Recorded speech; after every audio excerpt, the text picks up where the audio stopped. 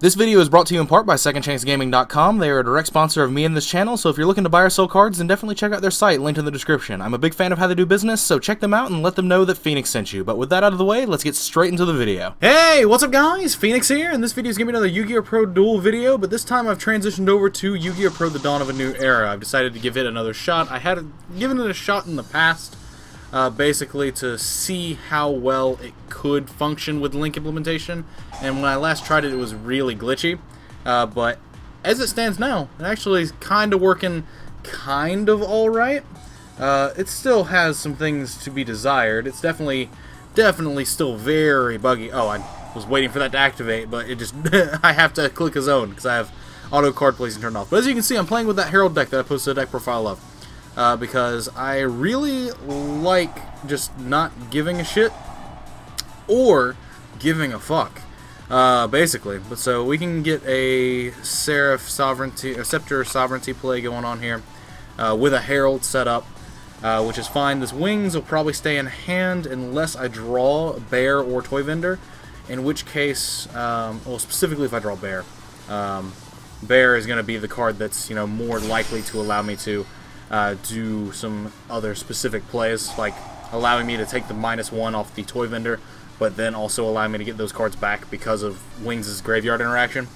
But so this will get Scepter, and I'll do the Scepter Sovereignty play, because this is just, without Brilliant Fusion, without anything else, zombie, yes, absolutely, I'd love to zombie. That's one of those bugs that I was talking about. Another bug was that sometimes it just won't let you activate Deltaros's effect to pop cards. That's another thing that sometimes just happens. Ooh. But so here, I'll summon this Sovereignty, and we'll see what we get. Turbo. Toy Vendor. Oh, man! Oh, man! Okay, this works. So, what we use is, I don't actually have Decode Talker in my extra deck for this one, do I? No, I don't. I forgot to put it in. Fuck. Alright. Well, this still works, because what we'll do is we'll activate Brilliant Fusion, and we're going to take up the zone with Seraph Knight. And what I'm going to do is I'm going to send something that I don't particularly care for, like another Herald of Perfection that can be added back to my hand off of something like pre-prep. So we'll do that and put this here. Now, we're going to activate this, discarding the Toy Vendor, and we're going to use the Toy Vendor's effect to add Bear. And then I'm going to discard Bear to set Toy Vendor. And then, at the end of this, if I haven't drawn into Gale Dogra off of the 2 draws I'm about to generate, which I'm going to discard the Fluffle Wing. I'm going to take the raw -1 here. That's another Herald Perfection. That's fine. I'll take that being engraved. But so the Fluffle Wings here and the Bear is going to generate me 2 draws and a certain... Well, it was going to generate me another search, but instead I drew the Fluffle Bear. Fuck. RIP! Alright. This is still workable, so I can still normal summon the Bear. It's an Earth monster, so I can make Mrs. Radiant this way. It's a little bit less free, but we can work with it. So I'll use this into Ouroboros and summon this here. The Scepter under the Ouroboros will zombie, and we'll destroy this. And then we'll get a draw. Now let's see, let's see, do I have access into cards? How many cards do I have engraved? I've got 1, 2, 3, whoa, plenty of spells. So I'll activate this, detaching the Scepter to discard, okay, Magician's Navigation, so I'm playing against Dark Magicians or something of the sort, which is great, because that means that 3 negates is more than enough against that deck, very much so. But so I'm going to shuffle back these, I'm going to shuffle back Upstart Goblin, I'm going to shuffle back Brilliant Fusion. It doesn't really matter what you shuffle back in that instance, but you're going to shuffle back the cards like pre-prep and shit, because that means that there's 3 of them in the deck again. So this is this, and this is not nearly as ideal as I was hoping it would be. I got really unlucky drawing that Fluffle Bear. But at the same time, there are less Heralds in my deck, which means I could draw into pre-prep of Rights and start getting this from graveyard instead of having them from deck. My deck is inherently thinner. Sure, you can activate that duality. That means I'm not getting Kaiju. Dark Magic Attack, the Secret Village of the Spellcasters, and what else was there? This log is already incredibly long. What did he take? He took Dark Magic Attack, and Eternal Soul was what was there. Okay. Okay. I see you. So he's setting all these cards. He's got a Magician's Navigate engraved, which he can use to negate my Ritual Sanctuary next turn, which kind of sucks for me. But at the same time, I have Ouroboros that I can use. I can very easily just do many things. Another Ritual Sanctuary. Wow. Fantastic. It's not at all what I want. It's not at all what I want to mess with. But I do have 2 Toy Vendors engraved, meaning that I can bring back Herald of Perfection if it leaves the field if I get to 6 again. There's a few things that I can do here. But I'm just going to activate this and I'm going to start discarding the Ritual Sanctuaries, see if he's going to activate his Magician's Navigation, you know? Stuff like that. I need to change my profile picture here because I can have a profile picture. So, you already know. We're going to put a profile picture up of the best duelist in the land. But so are you going to Magician's Navigate my Ritual Sanctuary or not, dude? Please. Just tell me. Just do it. I've got 3 negations. He's got 5 cards. He's got 2 sets. Kind of worried about what the sets are, but at the same time, not really. The thing I like about Mrs. Radiant specifically in this deck now is that Mrs. Radiant, if it gets destroyed, it can add back Max C, or it can add back Fluffle Bears that are in your graveyard. Eternal Soul. Sure, we will negate this. We will take some time to negate it, and we will get rid of it. So this, I'll just use it to add Dawn of the Herald to my hand. That way the deck is just thinner, essentially. There's no real reasoning for it other than just make the deck thinner. Also, I can bounce this card, and it's this game. I'm gonna do. Let's see.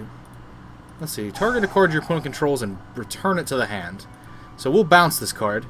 Let's see. That's 18. That's 36. That's 46. 55.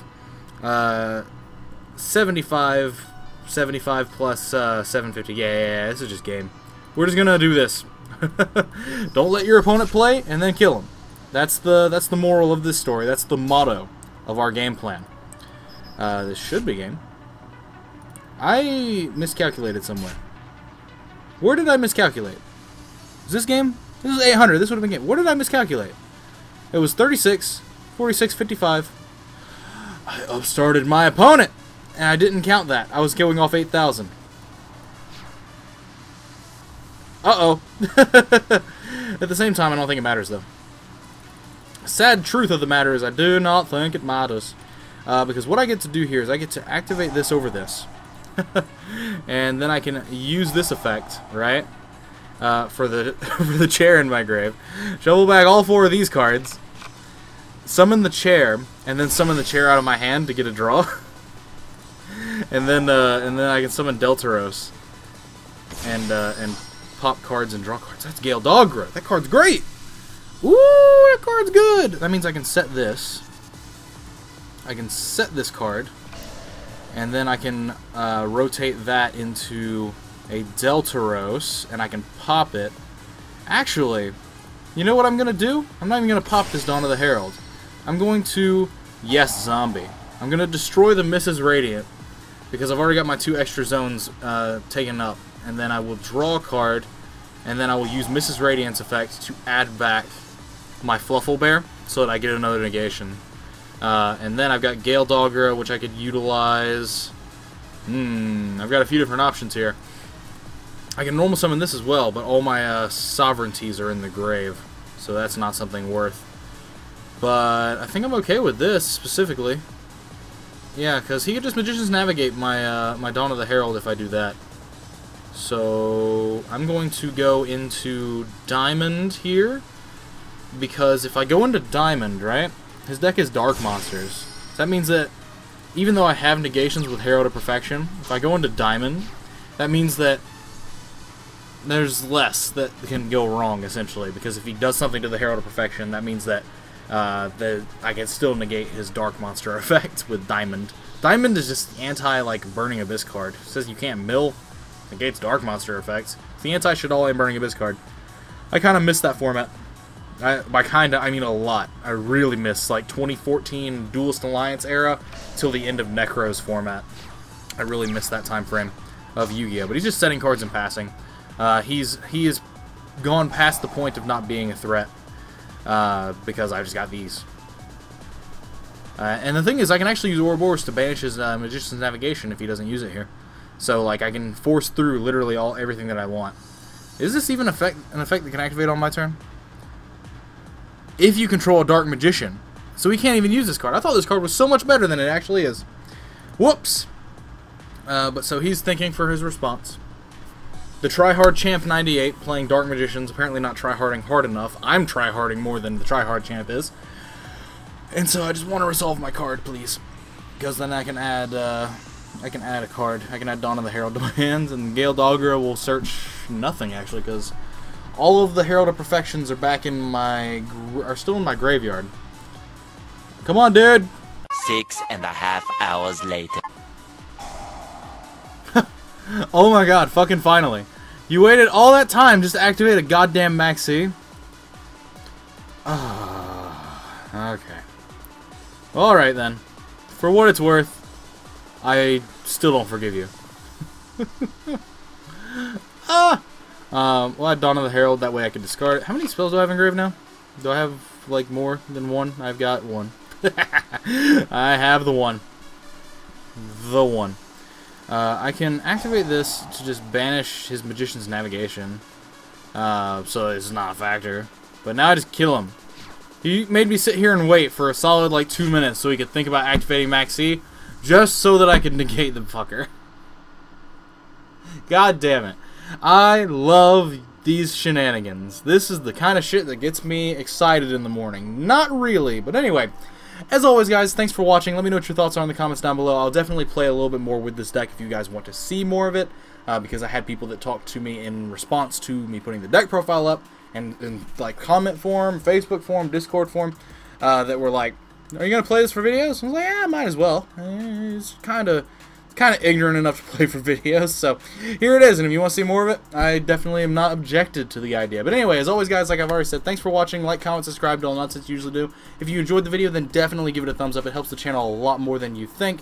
Also, leave a comment with anything that you want to say. It helps the channel a lot more than you think it would, because of like YouTube engagements and shit like that. But other than that, links as always are in the description of my Facebook fan page and my personal Patreon page if you want to support the channel directly, help make some future content possible, get into a monthly raffle giveaway for 10 packs, all that sort of stuff, then definitely go check out the Patreon page. Special thanks to Travis Miller, Iradium, Jay Garcia, and Yuki Phoenix, and all the other people that have been supporting me on Patreon this month that helped make this sort of more quality content possible. I've been slowly upgrading equipment, getting ready for essentially what I'm going to be doing a huge stream rush. I'm basically going to start doing like a bunch of live streams, probably at least twice a week, just playing with people, because like I really enjoy live streaming, but I haven't been able to do it because my equipment has been subpar, it's degraded, but all of the Patreon stuff is going towards a streaming setup, or like a new equipment to improve my ability to stream and capabilities for that. So I'm really excited for that when that eventually ends up being a thing. So thank you all so much that have already given support, and thank you